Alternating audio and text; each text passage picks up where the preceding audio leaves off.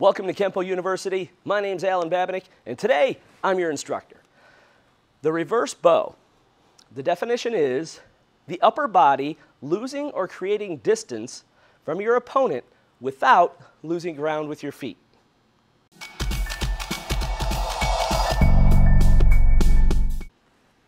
What we're talking about, if I'm in a neutral, okay, so knee to heel depth, toe to heel width, etc. I'm in a good neutral. And if I have the guy in front of me here, if I pivot on my feet and I lean a little bit, my feet didn't move further away, my upper body loses or creates distance between me and the opponent without losing ground with my feet. My feet didn't do anything.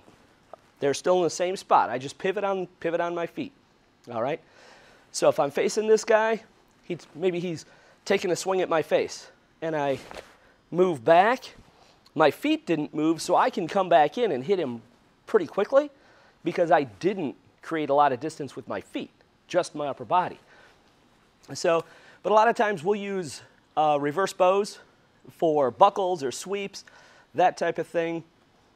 Running in my brain, just off the top of my head here, I think the first time we use one is twisted twig.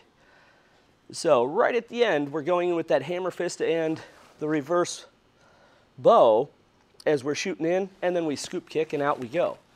So I'm pretty sure twisted twig would be our first technique with the reverse bow in it.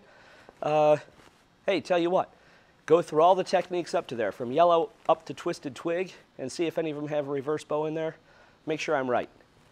So go do all those techniques just to make sure I'm right, okay? Thank you for watching this video production from Kenpo University.